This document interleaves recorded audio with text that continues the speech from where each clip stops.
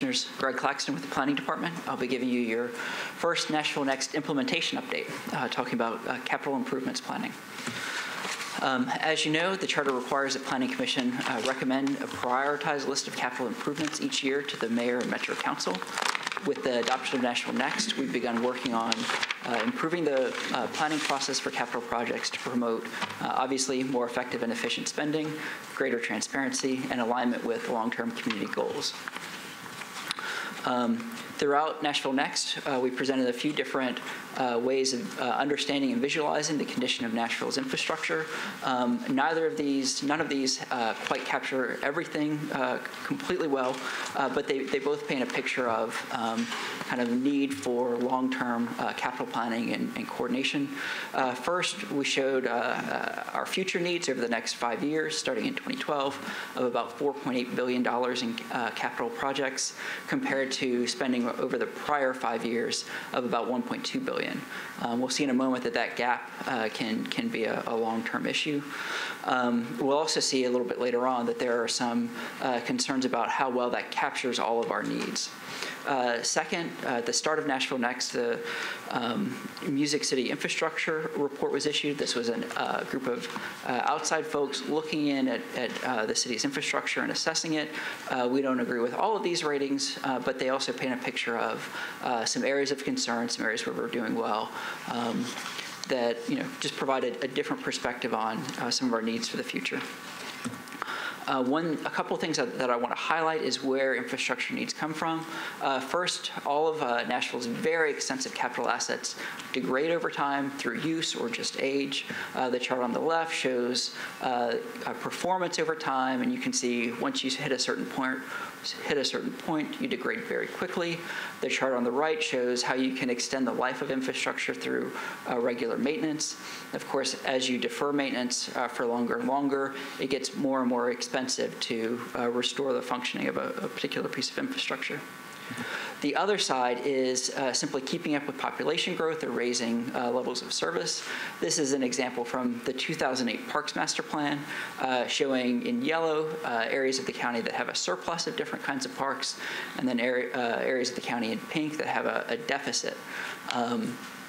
Obviously, this is a little out of date, but it just conveys the idea that as you grow, if you're going to continue to maintain a constant level of service or increase service, you need to expand your infrastructure, whether that's parks, roads, sewer, or what have you. As we've gone through NashvilleNext, a couple of things have become very clear.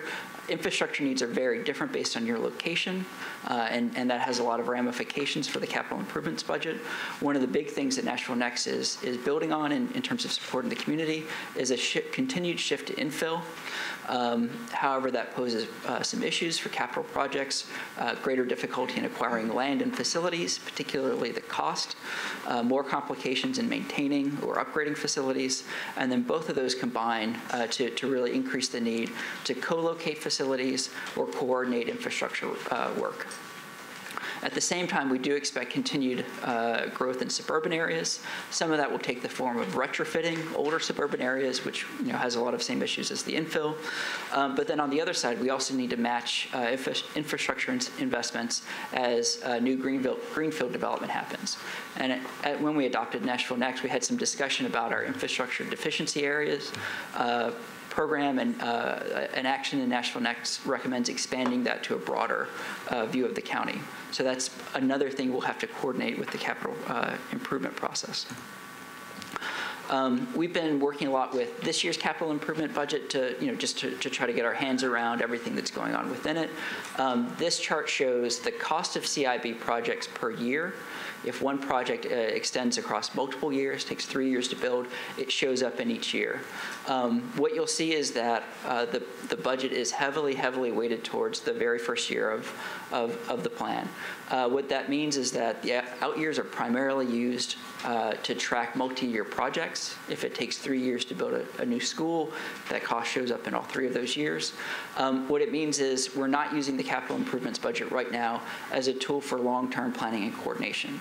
A lot of that long-term planning is happening by individual departments. They tend to have a good sense of their long-term needs, but we don't have a place right now where all of that comes together and we can see how those needs overlap.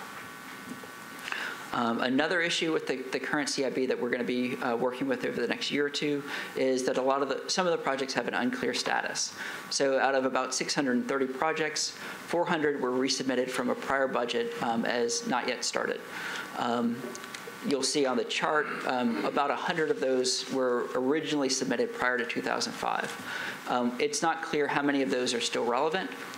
We don't know for sure that they're not relevant, but one of the things we'll be working with departments on over the coming years, over the coming year or two, is really trying to separate which ones are still needed and which ones can get dropped. We've got a tremendous opportunity right now. Not only is there a great deal of community energy over the adoption of Nashville Next, but the finance department is updating their budgeting software. They're actually overhauling their entire system. That's great news for us because it's much easier to coordinate kind of the things that we can ask departments to submit to us through budget system. If we can work with them as they create it rather than going back and trying to add new things or retrofit an older system. We also have some prior work that planning staff did in 2011 and 2012 that gives us a really solid foundation already for making some of these assessments, and we're going to build on that. When we look to see how projects align with Nashville Next, there's two big things that we're looking for. First is how many of the guiding principles are they supporting, and we'll be developing criteria so we know exactly what we mean when a project expands accessibility or champions the environment.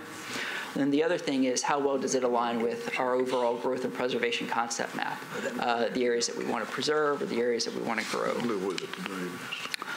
In addition to those two, the plan also proposes a range of projects. We've got several transportation projects from the long-range transit corridors, as well as countywide and community plan priorities for walking projects, biking projects, and street projects. We also worked with a small number of departments to look out 25 years to see what their sense of their needs were, so we could start, seeing what does it look like to actually plan out that far. We've worked with libraries, fire, and water and sewer on this. This was a fairly simple exercise. It's not a terribly extensive thing, but it gives us, we think, a good foundation for working with other departments to do a similar look ahead, so we can get a sense of where there are opportunities for coordination. We're developing our process right now. A couple of key things that we're working on. First is, like I said, we're coordinating with finance on their new system.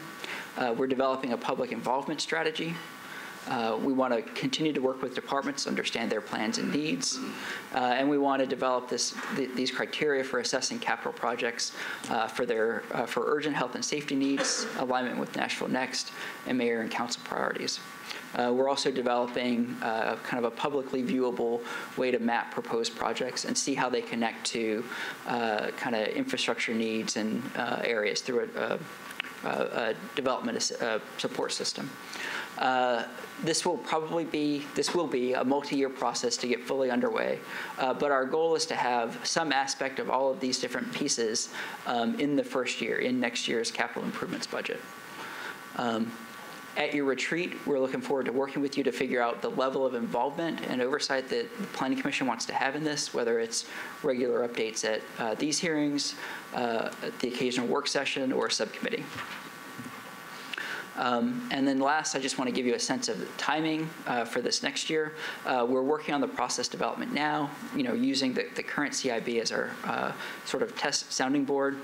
We'll be doing department outreach later this fall, doing some public engagement probably in October and November. For this year, this will probably weigh a little bit more heavily towards education and outreach, with a little bit of involvement and engagement, but we really want to kind of build the expertise among the community in, sort of understanding how capital projects relate to long-range plans. In January, there's a formal kickoff for CIB. We will have been working with departments for a couple months at that point, but that's when they start submitting projects.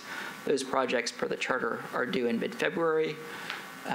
In mid-April, your recommendations are due to the mayor, and then by May 15th, the mayor's recommendations are due to council.